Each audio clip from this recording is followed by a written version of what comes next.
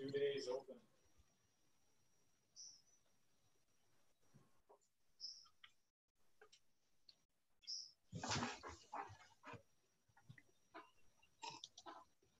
So we've got everybody here.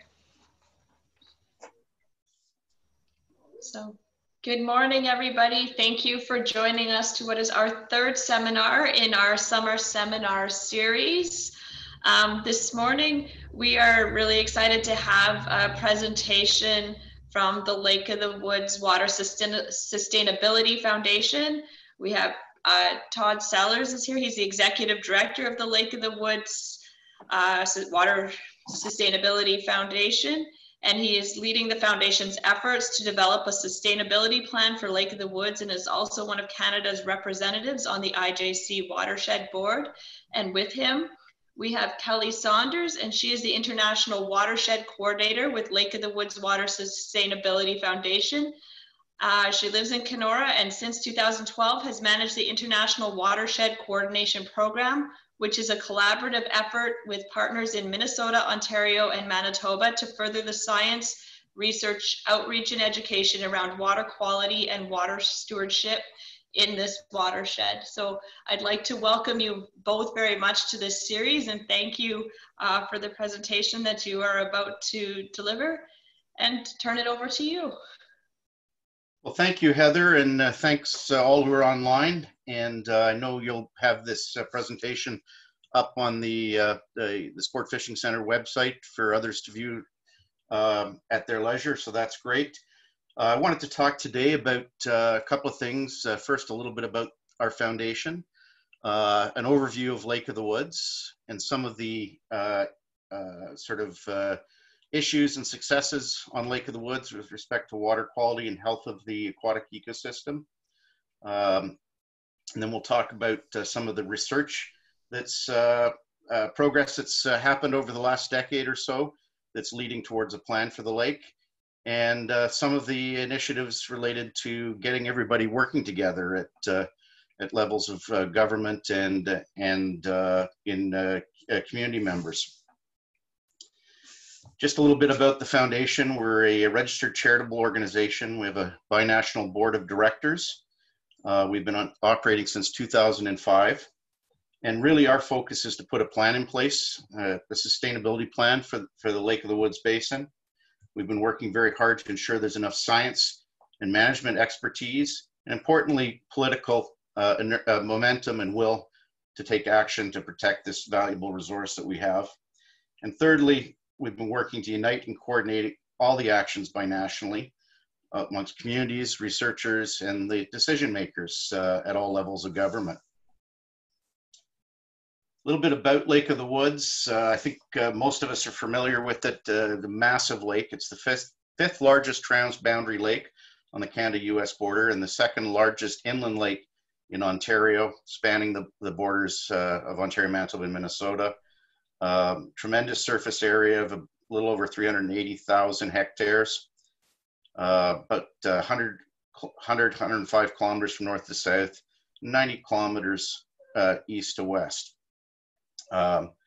It's an incredibly valuable jewel in northwestern Ontario and northern Minnesota that supports a huge economy around seasonal residents, permanent resident communities, tourism, and a very, very valuable fishery of tremendous economic importance.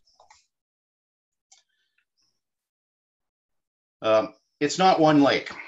It's really a chain of lakes and with distinct subbasins with a river running through it. And some of those subbasins have distinct characteristics from the main flow of water from the south at Rainy River through to the north, the exit at the two exits at Kenora. The main basin of Lake of the Woods is strongly influenced by water flow from the Rainy River. About 70% of all the water in Lake of the Woods enters at the Rainy River. And so the water quality in the main basin, southern basin of the lake through to north is strongly influenced by that. Over in Whitefish Bay by Sioux Narrows, a distinct sub-basin that flows into the main body, or really the river of Lake of the Woods.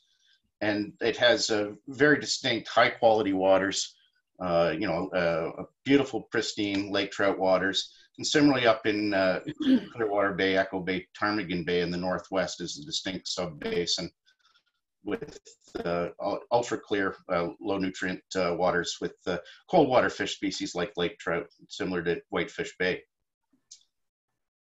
Of course, because it's really a chain of lakes with distinct sub-basins, some of the characteristics differ and some of the issues in each of those areas different. But in general, one of the main concerns over the last 2 decades has been harmful algal blooms, seasonal blue-green algal blooms extending over most of the lake. And associated with this is the potential for some toxins produced by some of those algae. Aquatic invasive species we'll talk about a little bit, and that's an emerging concern on the lake. On the South Shore, one of the big issues is erosion due to water levels and wave action. And another real key issue is that it's an international lake, and that means that we have to cooperate very closely with our partners in the great state of Minnesota. And to do that, we've had to do an awful lot of work to bring everyone together. It's remote, it's multi-jurisdictional. There are no formal agreements between the jurisdictions that jointly share management of this lake. And so a key thing that's been required is to build in some coordination amongst all of the jurisdictions. We'll talk a little about some of those later in the presentation. There's been a lot of work over the last decade and a half put into the research required to begin to put a plan in place for Lake of the Woods, and in particular to target the primary issue that's been of international concern, and that's excessive nutrient enrichment and resulting blue-green algae blooms. There's some great information in the State of the Basin report that we put together jointly with all of the government agencies and universities around the basin. And that's really a compendium of everything that was known, and that was published in 2014, everything that's known about the lake and everything that was not known and that we needed to figure out. One of the key things that was needed was to do a phosphorus budget. And like an economic budget, it tells you where your incomes and where your expenses are. Where does phosphorus come from, and in what amounts, and where does it go?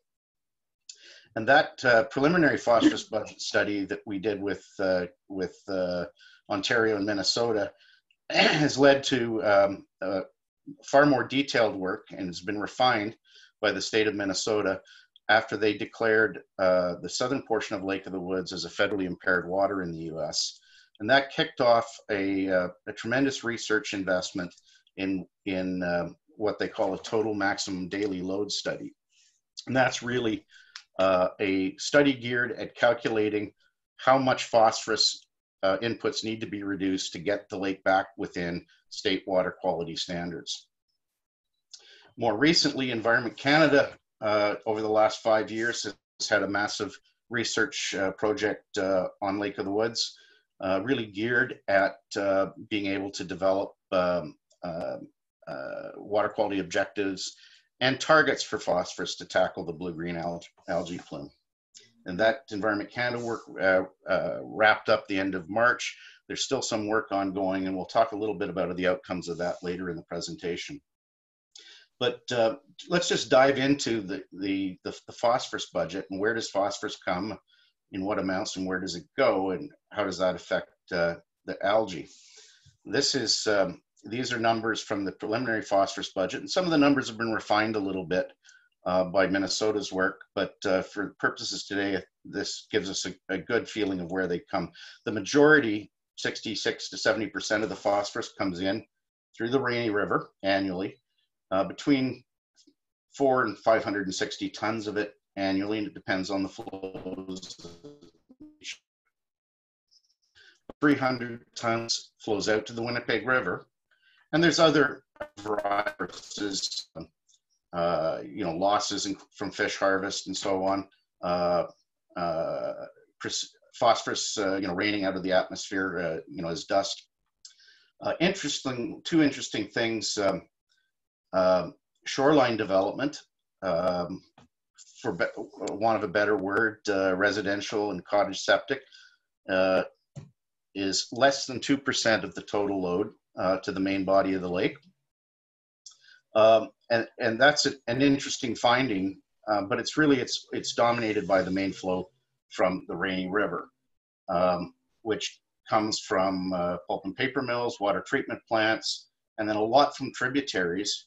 You know, an initial amount from the Rainy Lake flowing into the Rainy River, inputs from the mills, and this has decreased in recent years, particularly with the closure of the Fort Francis mill.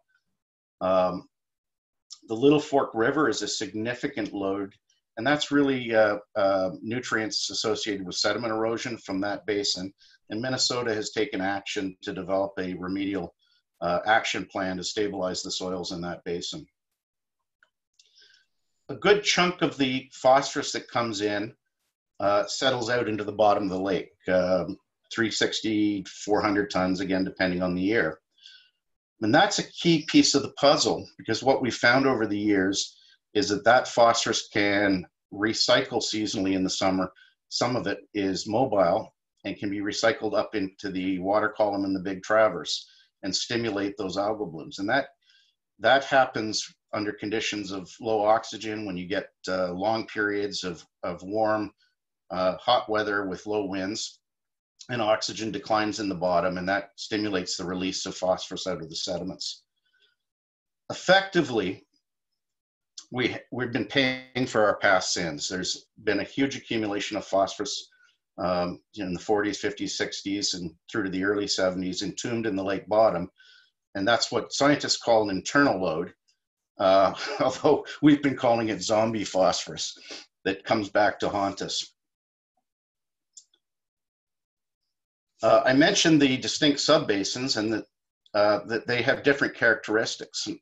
And this is, I think, an important point, that when we look at putting a plan in place and managing Lake of the Woods, that the individual subbasins, it's important to consider management objectives focused more regionally or locally in those subbasins. These pie charts show the potential worst case scenario if every septic tank leaked 100% of the time, that although overall on Lake of the Woods, shoreline development is less than 2% of the load of phosphorus, in these isolated subbasins, it could be upwards of 30, 33%, for example, in Clearwater Bay. But keep in mind, that's worst case scenario, assuming every septic tank leaked 100% of the time. Whitefish Bay, you can see it's a relatively minor component at the worst case scenario, and that bespeaks the large volume of water and, you know, very pristine waters with little development in the scale of Whitefish Bay. But it's important that although overall what we do on the land is a relatively minor component of the overall budget because of the dominance of the Rainy River, that we do need to consider managing on individual basins. The Rainy River is really a cleanup success story. In the early 50s, you see the pictures at the left, those are people standing in fiber mats of wood pulp discharged from the mills in the days before treatment. And in the graph, what you can see is the load of phosphorus coming down the Rainy River has declined sharply, starting in the early 70s with initial treatment, primary treatment put in at the I Falls mill, and secondary treatment at the primary and secondary at the Fort Francis mill. And this was really in anticipation of the environmental regulations, the Clean Water Act in the US, and similar regulations rolling in Canada. And again in 1980 with further enhanced treatment of those mills. On average, the load of phosphorus has declined from around 60 tons a year to between 400 and 500 tons. Right here, this graph stops in 2010, but the data actually show that it's down around 360 to 400 now, and that's continued enhanced treatment and reflects to a large extent the closure of the Fort Francis mill. So that's great news, but through the through the late 90s and through the 2000s and into the early or late 2000s, early 2010s, we were still experiencing massive algae blooms in the lake and high levels of phosphorus in the lake. And that was a conundrum. Why has the lake not responded? And that really reflects that paying for our past sins, the legacy of the zombie phosphorus coming back out of the lake bottom seasonally under certain conditions. And that's been a sort of an impediment to figure out what can we do to manage phosphorus and improve water quality in the lake. As I mentioned, Minnesota, with their total maximum daily load study and their declaration of the lake as federally impaired, kicked off a massive investment towards developing a plan by Minnesota to reduce phosphorus loads and sources such that they could achieve the state water quality standard in the lake. So that study identified all of the sources of phosphorus entering the lake, right back to every stream, every wastewater treatment plant, every industry, and has set proposed targets for each source. That plan was completed early this spring through reviews both with the state and with the Federal Environmental Protection Agency. It was to go out to public consultation this summer. But unfortunately, the COVID situation has disrupted those plans to take it through public consultation this summer. But Minnesota will be moving ahead with that plan. And I think that's an incredible achievement and great efforts by Minnesota. And we're working strongly with Canada now that their science is completed to seek similar action based on the Canadian science on the Canadian side of the board. When I talked about the internal load, the zombie phosphorus, it was very large and through to the mid 2000s really was dominating any efforts to reduce the algae blooms. But research by the state of Minnesota and the St. Croix Watershed Research Station, where they've done sediment core research, has shown that pool of available phosphorus has been declining year over year, effectively being flushed out of the lake slowly. Those past sins are starting to recover, and it's declined to a state where it's no longer the dominant driver of phosphorus in the system. And this is really, really good news because it means that the reductions started in the 70s and 80s are now starting to show effect, and the bottom of the lake is starting to clean out. And it means, as it's no longer the dominant driver, that maintaining those reductions or increasing them, such as the state of Minnesota's plan, can have an effect. Watershed reductions will no longer be dominated by the past sins of internal recycling of phosphorus from years gone by. As I mentioned, Environment Canada has done an awful lot of work on the lake over the last 5 years. One tool that I'd like to draw your attention to, Dr. Karen Binding at Environment Canada has developed capability to do satellite remote sensing, and in near real time, within about a day delay, is processing views of the lake and has algorithms that convert that into indices of the extent of the bloom, the number of square kilometers across the lake, the intensity of the bloom. And in fact, because of different reflectances to the satellites, so different types of algae can actually distinguish types of species of algae or groups of algae from the satellites. And based on a product of the bloom extent, the surface area, the intensity, how severe the bloom is, or how strong the bloom is, has an indice of bloom severity, and has been able to go back through the satellite records to about 2002. The interesting thing to note, if you look at let's just take the bloom severity at the bottom from 2002, and the dates aren't easy to read, it's 2019 here at the right, that there is a general decline, although it's been variable, a general decline over the last 6 or 7 years, or 8 years or so, in the severity of the bloom. And this is thought to have a couple of causes, one of which is there's a climate factor here. We've had a number of very windy, cooler falls, and the blooms tend to occur later in the fall than they used to, but also a hint of a suggestion, a hint of evidence that that the lake is starting to respond to the reductions in phosphorus through the Rainy River. There's a link here to an online interactive tool. You can pull up a website, choose Lake of the Woods. It loads first with Lake Erie because of I guess that's where they started. But if you click on the map to Lake of the Woods, it'll bring up an interactive tool. As I said, it's in near real time with about a day delay. And you can look at the, here I've got the bloom severity. And again, you can see a general decline, particularly the last couple of years have been very low in terms of the bloom.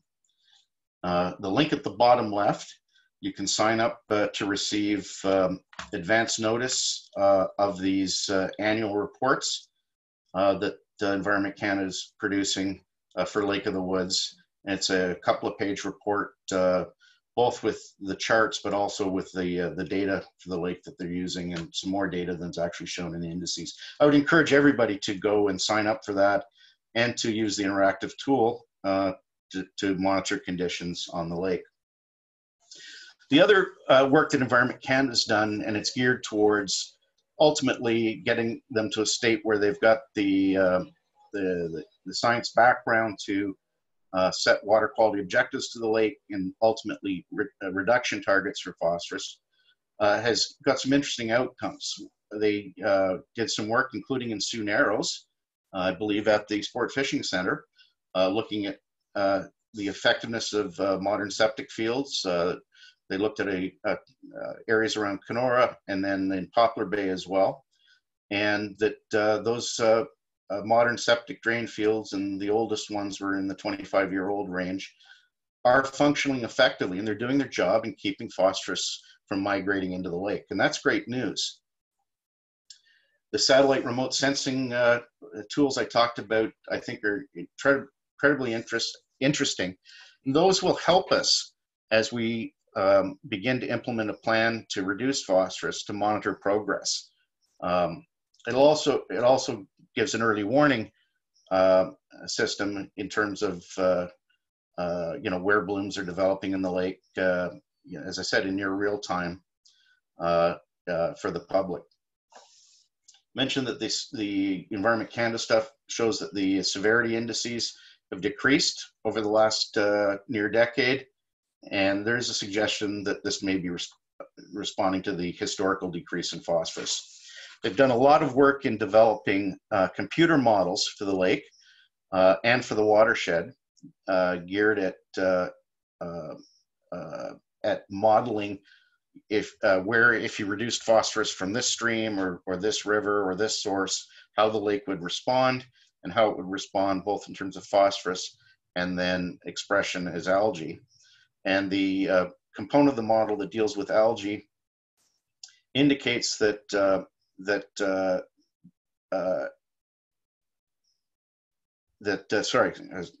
indicate the algae should be able to respond to continued reductions in sources of phosphorus from the landscape and from the watershed, from industry in the landscape.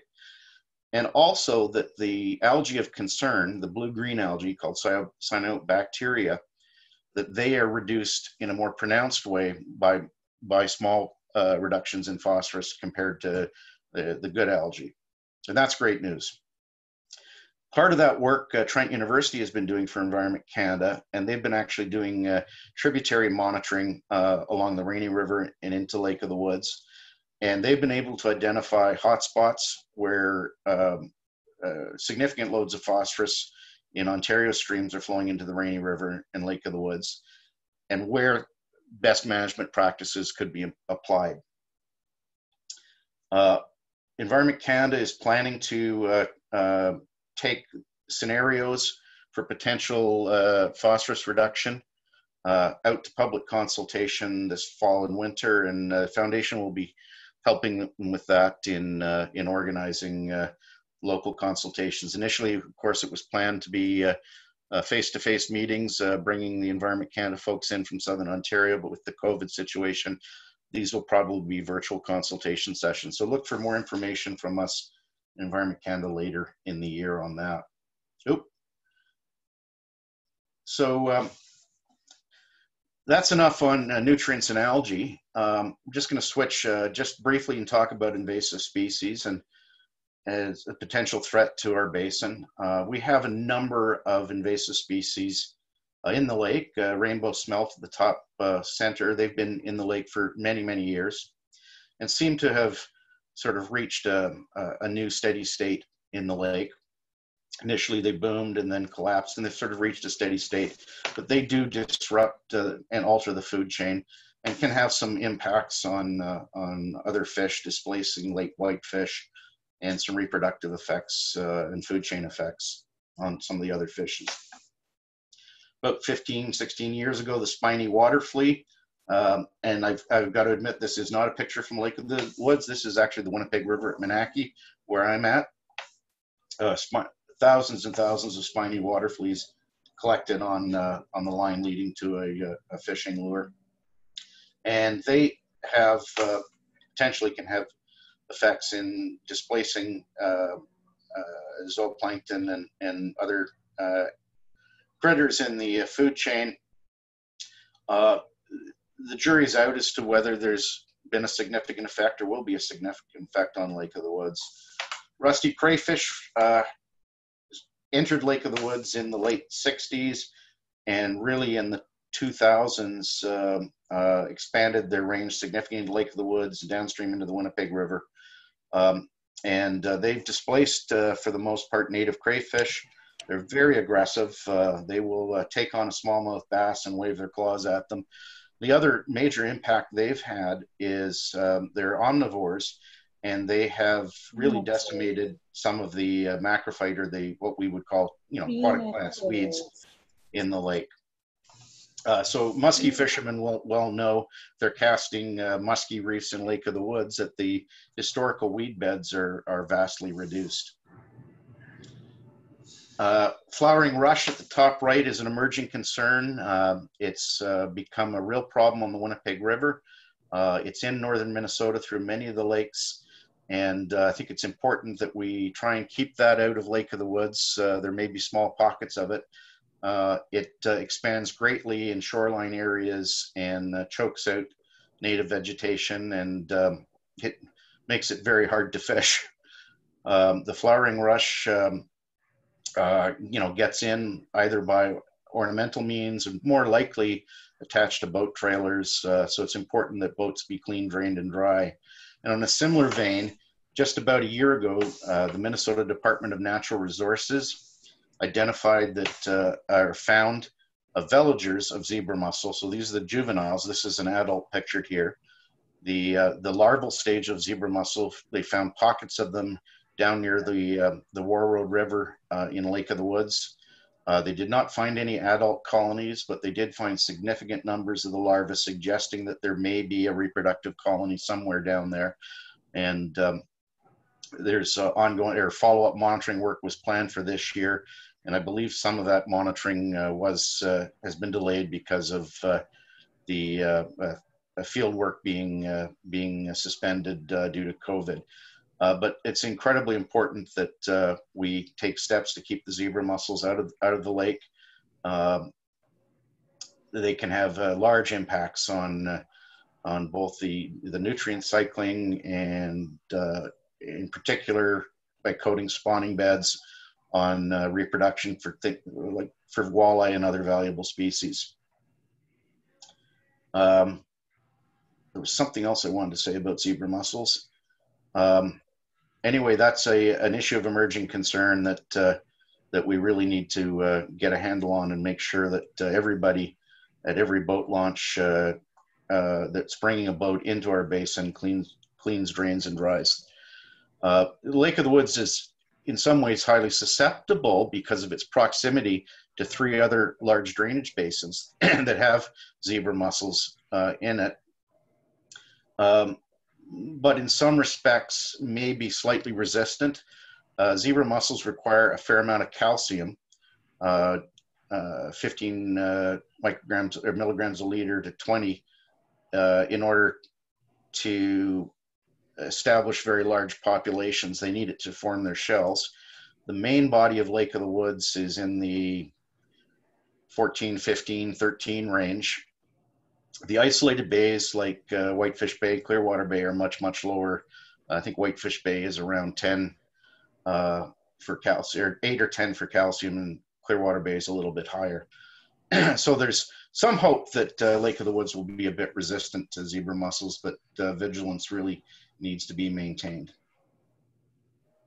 Okay, on to fish. This is, of course, a historical picture of sturgeon harvest.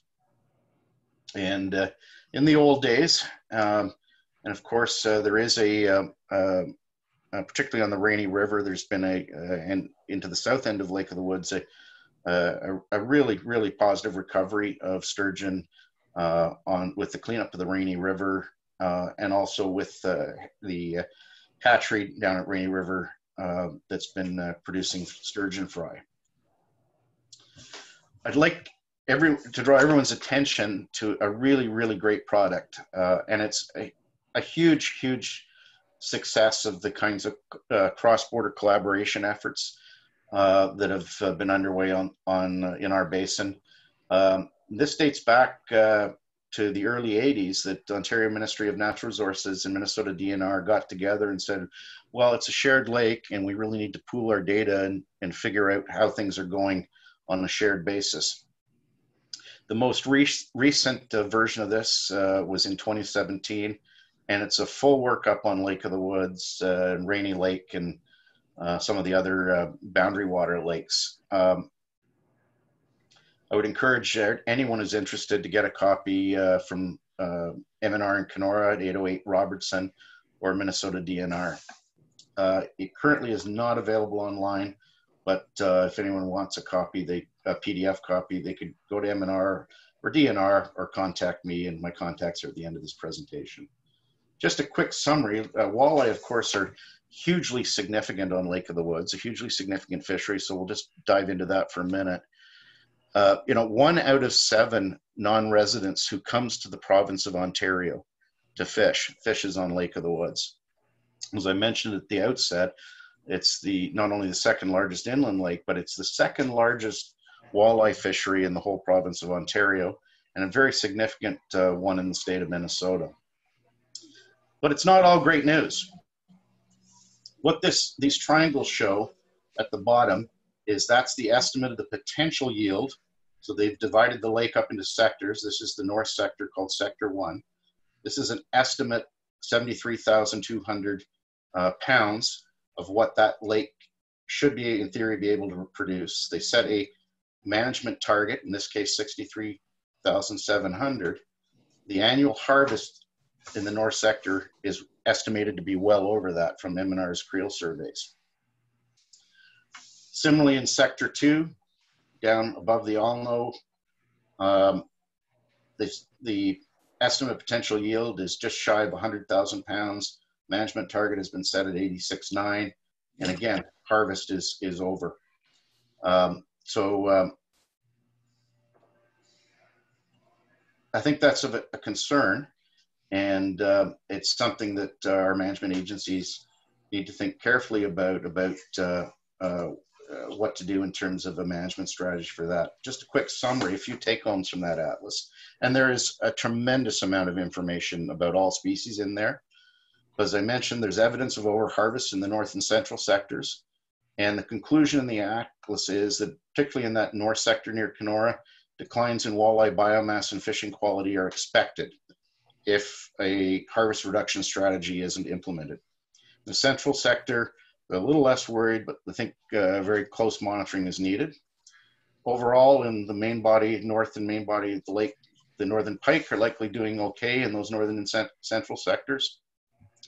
Muskie, there's obviously a very strong fishery in Lake of the Woods.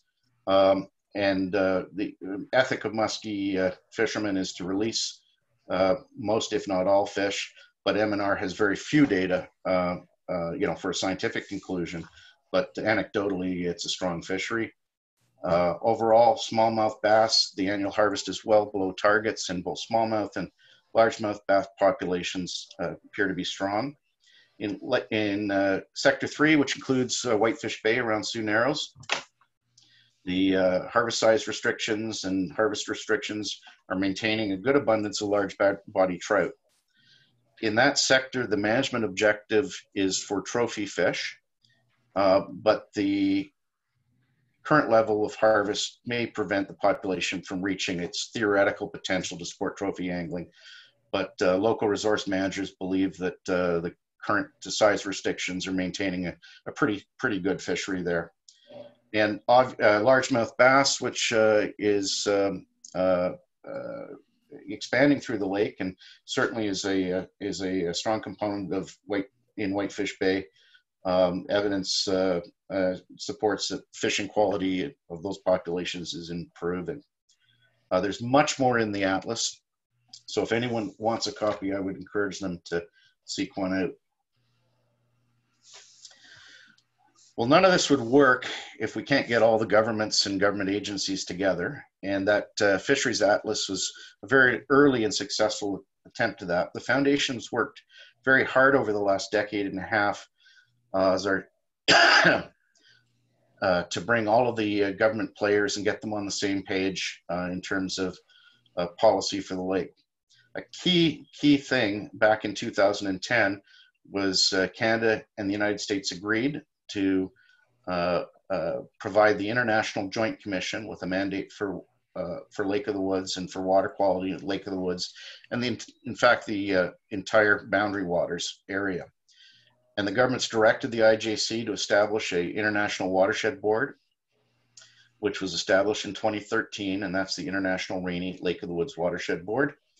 And that board has been working on a variety of projects, and I'll mention a couple in a minute, and I think Kelli will have some things to say about that, both in terms of water quality and on invasive species. So the binational governance platform or framework that's been put in place over the last decade draws from the Boundary Waters Treaty under the International Joint Commission, and this International Rainy Lake of the Woods Watershed Board's been established.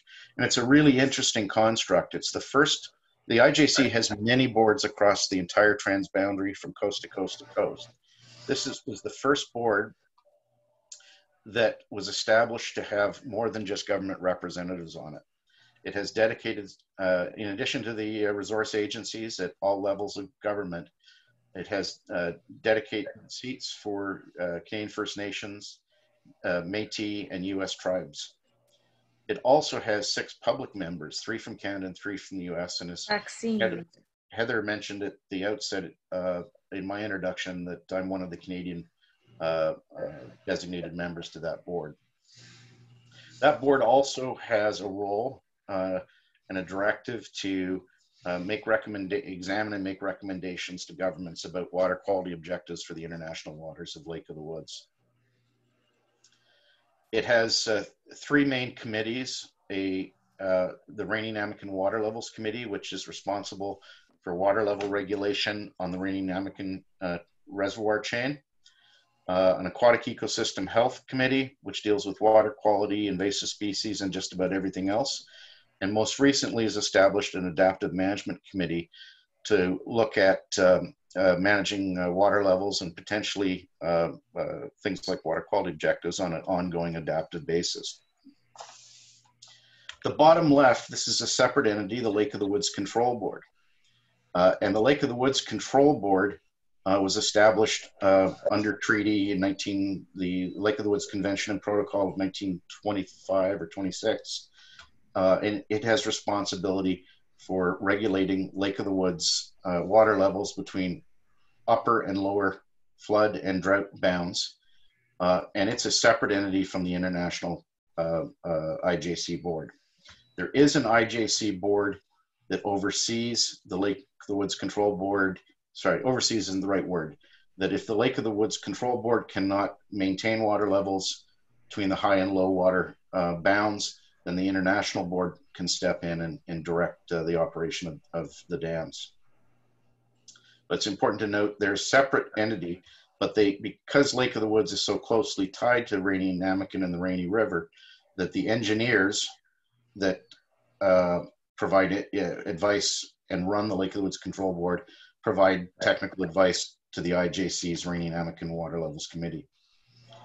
And finally, the final piece of this governance framework is something that we're proud to have. Oh, there's Fergus. We're proud to have had a role in starting with the state of Minnesota, with the government of Ontario. That's, excuse me, I'm just gonna let Fergus out. Let's go.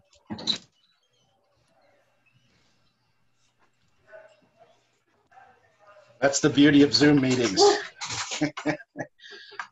So we're proud to have played a role in starting this, and it's an agreement, arrangement between all the governments around the basin at federal, state, and provincial levels, U.S. tribes, First Nations are participating informally, and our foundation. It really is the engine for research and management, and has played a huge role in the research to date, everything from the phosphorus budget studies to the State of the Basin report and to Minnesota's work that had to include international components on our lake.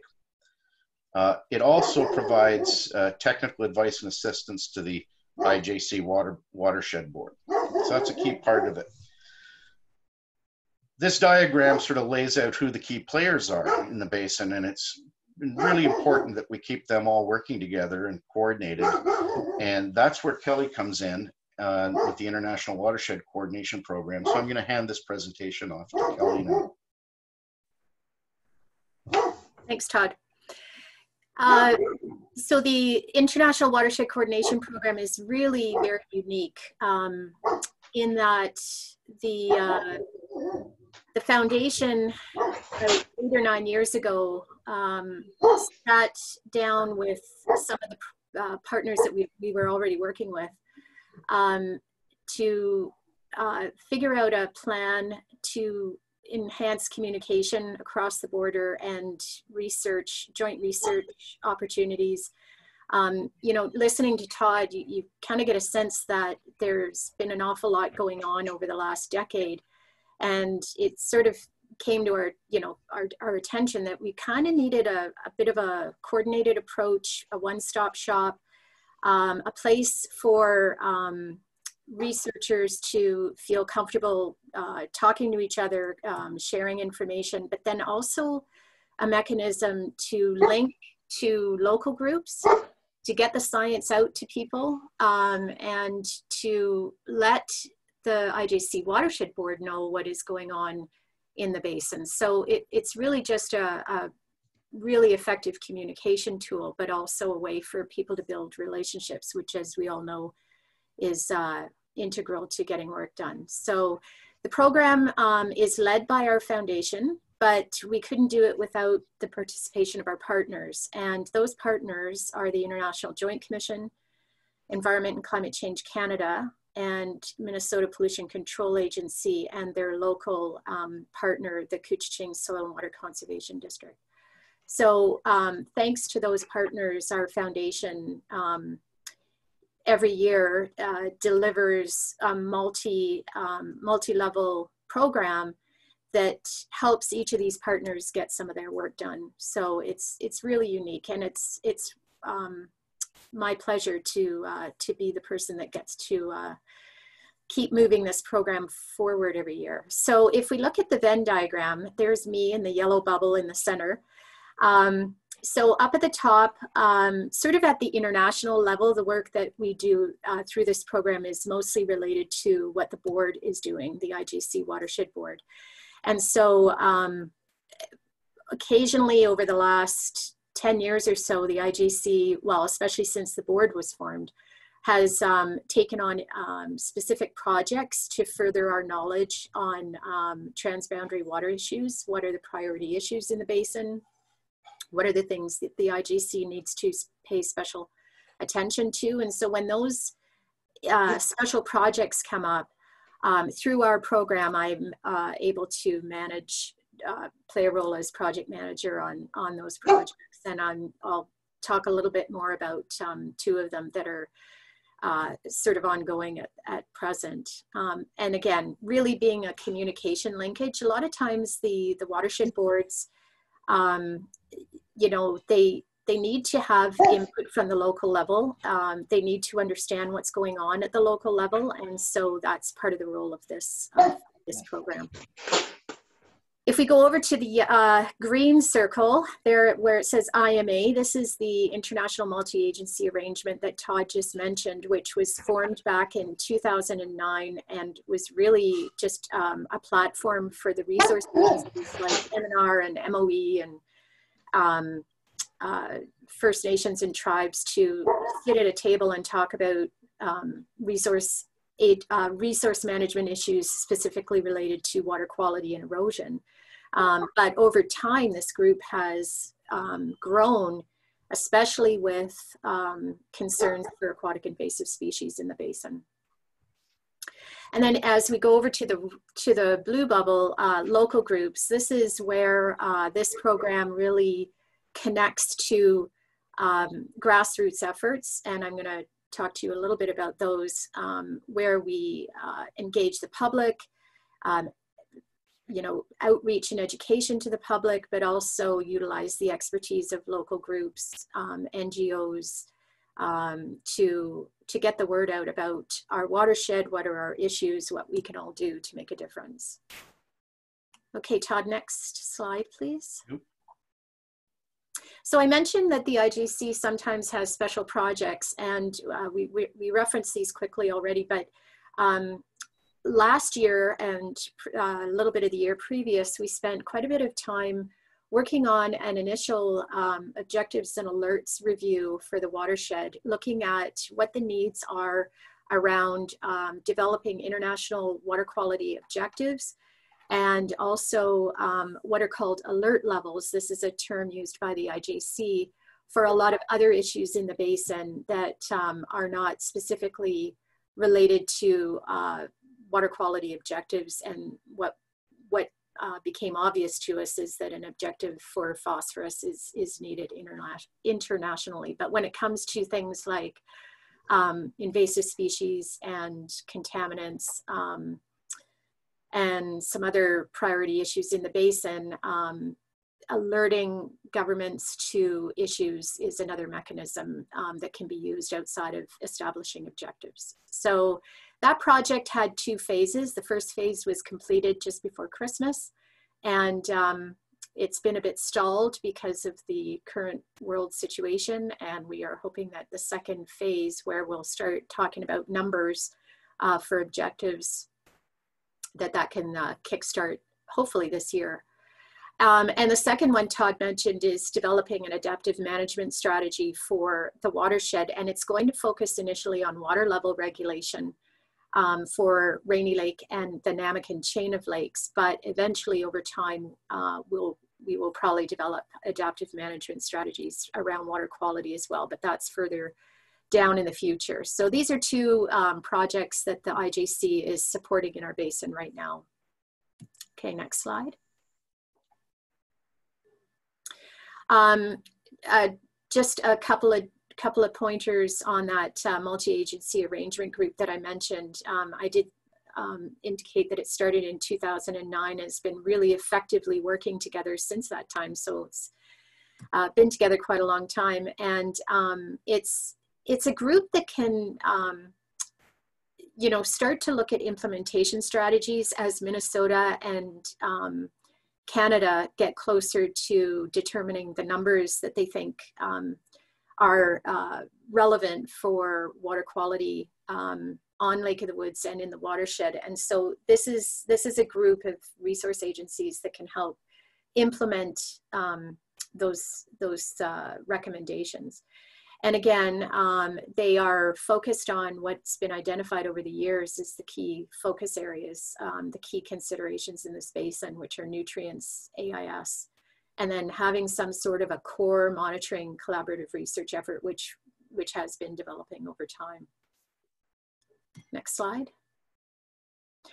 So I just want to finish up with a couple of examples of the civic engagement work that we've done. So this is where we you know, we work with the public, we work with NGOs and local government organizations to really help all of us who live in the watershed to understand how a watershed works. Where are we in the watershed? How does what we do affect the people that are downstream of us? And so we've started a number of really innovative and interesting projects, I think, that we've been able to do in Minnesota and in Ontario. And I'm just going to highlight a couple of those. Some of you may be familiar with our storm drain stencil project. The picture at the top right there, no dumping drains to river. This is an example of a drain stencil that we had made. It's put down on the concrete beside a storm drain and painted with road paint. You see the kids in the bottom picture doing this. This is a project we've done 3 years running in Kenora, Fort Francis, International Falls, and Rainier. And it's a great project to do with kids. What we typically do is get them together and show them a 3D watershed model. We explain how watersheds work. We explain what a storm drain is, and then we take them out and they start stenciling this message beside storm drains that dump either into the Rainy River or in the case of lakes, Rainy Lake and Lake of the Woods. And it's gotten some great media attention. The kids love it. And, you know, for anyone walking around these communities, they get the message loud and clear to keep only water going down the storm drains, because there is no filter. Everything that goes down the drain goes into either the river or the lake. We've also worked very closely with the Minnesota and Ontario volunteer water quality sampling programs, and tried to ensure that there are a lot of volunteers that are interested in taking water quality samples on any lake or river in the watershed. These are programs that are long standing. They provide long-term data on water clarity and water quality that, especially in places where resource agencies typically can't get on a regular basis. So building up long-term databases as these volunteers are able to get out. So we work with those programs to try and recruit volunteers. We also, a couple of years ago, developed a new watershed website. It's called rainylakeofthewoods.org, and I encourage you to go and visit it. It's a good news website about all of the water-based conservation and water protection efforts that are going on across this basin in Minnesota, Manitoba, Ontario. Everything from what's being done to prevent the spread of aquatic invasive species, to, you know, the sturgeon recovery, to all kinds of research. So it's meant to be a showcase of what's going on, and good, like I said, good news stories. We have a quarterly newsletter that we put out. We have about a 300 or 400 contact distribution list that this newsletter goes out to. And again, it's kind of a reflection of what's on that watershed website to keep people informed of what's going on around them. That sometimes there's a lot of great local projects that people just don't know about, and we want to get that word out. Alongside Minnesota, the last couple of years, we've been working on a public values project where we are conducting interviews around the public's view of water quality and barriers they have to perhaps you know, starting up some kind of a water or shoreline protection project, say, for example, on their property. So it's geared to those who live by the water, but it's not restricted to just those individuals. We've talked to folks who work in industry and who are elected government officials as well. We like to get a lot of different viewpoints on this, in the hopes that we can better understand, if we know what the barriers are to accessing funding, programs, information that we can, you know, make that more accessible to people. And certainly always looking for people to do those interviews. They only take about 30 minutes. So if you're interested, please contact me. Okay. We also have, there are about 30 lake associations in our watershed, which is interesting. Many of these are in Minnesota. But every year, for the last 3 or 4 years, we've held a networking event to get these lake association folks together to talk about their successes, to help each other out with effective programming, because most of these associations, well, all of them have an environmental focus. You know, they're concerned about the water quality on their lake, and we like to bring them together across the border to talk about how to make their programs more effective, how to reach more people, how to get people involved. And lastly, I want to mention something that we are just about to launch, probably tomorrow, very similar to what we're doing here today. And we've called it the Ask an Expert webinar series. What we've done is we've brainstormed a little bit with our partners around the watershed on things we think would be of interest to the public, and brought in experts to speak on these topics. This is going to be something run kind of as a lunch and learn. So we're going to run them starting next Wednesday, every Wednesday for 6 Wednesdays at lunchtime. And this is a rundown of the experts and the topics that we're covering. So we're going to have someone speaking on the experimental lakes area, sewage systems, understanding what limnology is, forestry and water quality, buffers and permeable surfaces, rain gardens, and then algae 101. So some diverse topics with a diverse range of speakers. Hopefully you'll see this on social media, in your newspapers.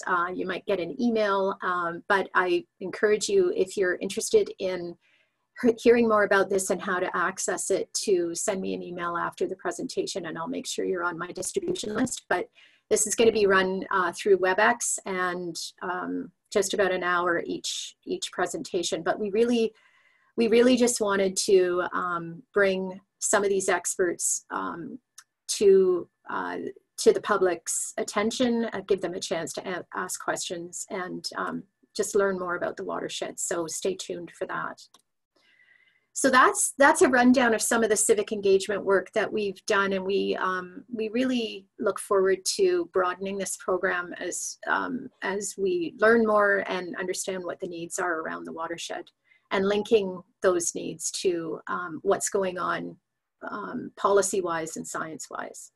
So I'm going to turn it over to Todd for the final slide. Thanks, Todd. Thanks, Kelly. Just as a summary, you know, we said that our main goal was to get to a point where we have a plan, a management plan, sustainability plan for liquids, and the elements of that plan are shaping up, and some of them are in place and some of them are soon to be in place. The key research has been completed that's required to develop plans to tackle the harmful algal blooms. Minnesota has a plan to cut phosphorus. In Canada, we'll be moving to develop a phosphorus reduction strategy, as I mentioned, be taking out to public consultation potential scenarios for the public to consider. We've got a framework, a platform internationally in place for all partners to collaborate, and that's the International Joint Commission's Rainy Lake of the Woods Watershed Board, and a collaborative of all the research and management agencies around the basin as the engine for research and management. Projects underway to recommend water quality objectives, and in particular for phosphorus internationally, and to establish alert levels for the board, the Rainy Lake of the Woods Watershed Board. And those alert levels would be to alert governments in the cases of where there was no international water quality or other objectives for other issues in place. And underway soon will be a project between the IJC board and the multi-agency arrangement to do a risk screening assessment for aquatic invasive species for the basin, and more to come. And most importantly, we have an international watershed coordinator who's really the glue that keeps us all working together at all those levels of international, local, and regional agency levels. So I think we're well positioned to protect and sustain Lake of the Woods for many generations to come. And as we always say, it's about the lake. And we'd like to thank everyone for participating today. And our contacts are there. And if you want to sign up for the Foundation's newsletter, which comes out approximately quarterly at lowwsf.com, or access other information there at the Foundation's website or at rainylakeofthewoods.org, the watershed specific website. Thank you very much. Thank you, Todd and Kelly. That was great. I did want to draw your attention to the chat. There is a question in the chat box. Yeah. Are you able to pull it up and respond? I'll also unmute everybody if they'd like to, if there are any questions.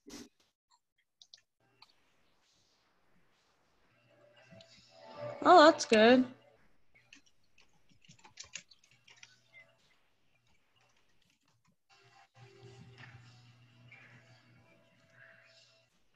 Hello? One sec. Do you have a question? No. I just had Doreen call me. But no, this is a good presentation. I didn't even know this thing had a speaker. Learn something new with this computer every day. That was actually a good one, though.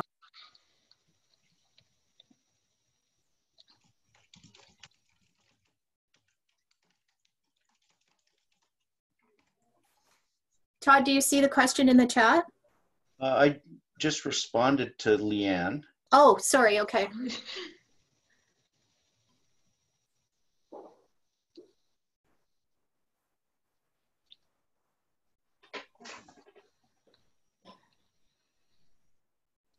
I agree, Todd. Thank you.